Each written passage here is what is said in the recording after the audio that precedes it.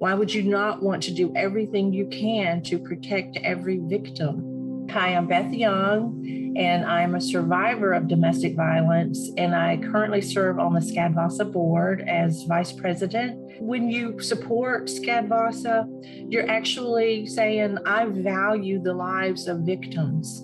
I value that. You value my life because I was helped.